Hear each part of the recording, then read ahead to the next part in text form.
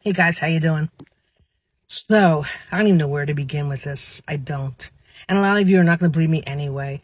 And if you're a Christian that's just enjoying life, kind of lukewarm and just doing your thing, you're not going to believe me either. But, that's then not my fault because I presented it to you and to the secular. AI. Christians get away from this stuff, okay? AI is demonic. It is not of the Lord. These kind of videos that you see right here, but they're talking about Christianity and we're all sharing them. No, don't do it. Don't do it. You're being fooled. You're being deceived.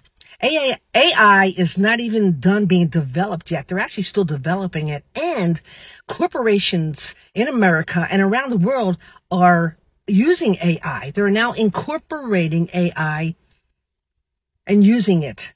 And in the last days, it talks about the image, and they worship the image.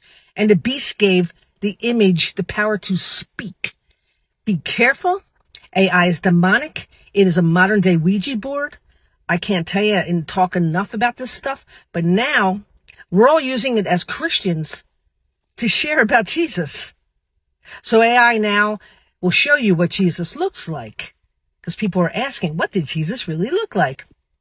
Yeah, I'm just trying to warn you. Shocking AI predictions, okay? And everyone is drawn. Here's the thing. You're going to be enticed in the last days. You're going to be curious in the last days. You wonder how Eve took that fruit from the tree? She was enticed, and you all go, oh, that Eve, I can't believe she did that. Well, you're all doing it too. You're going to be enticed by imagery. You're going to be curious. You're going to be, and then you're going to have, it's called seducing spirits that will seduce you into this kind of stuff. If you're not strong in your faith, if you're not having that daily relationship with the Lord and walk with the Holy Spirit, ask the Holy Spirit what is true, what is false, you're going to catch up in this stuff.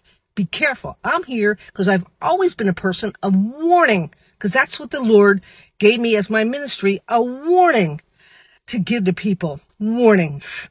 I didn't call for it. That was always upon me since the day I got saved. Warning dreams. Warnings. Tell my people. So anyway, I'm here to let you know, stay away from this stuff. If you get involved in it, that's you. Up to you. That'd be your fault, not my fault. I just spread the word and share it. God bless, guys. I hope you heed it.